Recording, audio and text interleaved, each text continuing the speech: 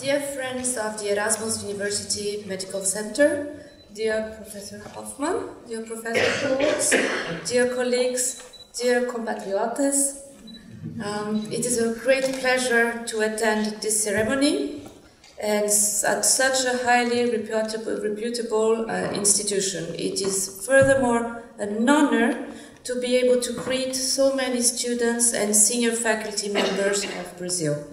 I feel extremely proud to be here this afternoon representing the Ambassador of Brazil, who conveys his support and warm compliments, parabéns, to the organizers of this occasion and to the students here present.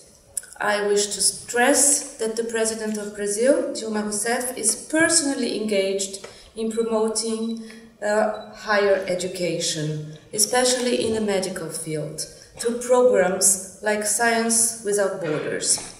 I wish to confirm that the Brazilian Embassy, and therefore the Brazilian government, fully supports all cooperation and is fully committed to the strengthening of all ties between Erasmus University and Brazilian institutions. I wish to all the students here present a rewarding continuation in your education and a very successful and fulfilling career.